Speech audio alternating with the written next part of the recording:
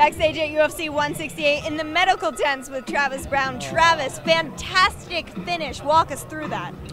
Yeah, you know, we knew he was going to come in and try to grab me, and it's exactly what he did. People really underestimate my entire game. They look at me as a striker. I finish this guy just, you know, standing up and in the clinch and stuff. But, you know, I have a complete game. Am I the best? Obviously not. You know, there's Verdum ahead of me, there's Kane ahead of him, and I'm just working my way up the ladder, you know. Those guys are better than me right now. I have to get back in the gym and work on my game and continue to progress in this sport. But Josh Barnett is quite a veteran, and he's got a long roster of wins over tough guys. Do you feel like that's the win you needed to propel you to get even closer to that title? You know, I'm happy to be fighting, and I'm happy to be fighting top competition.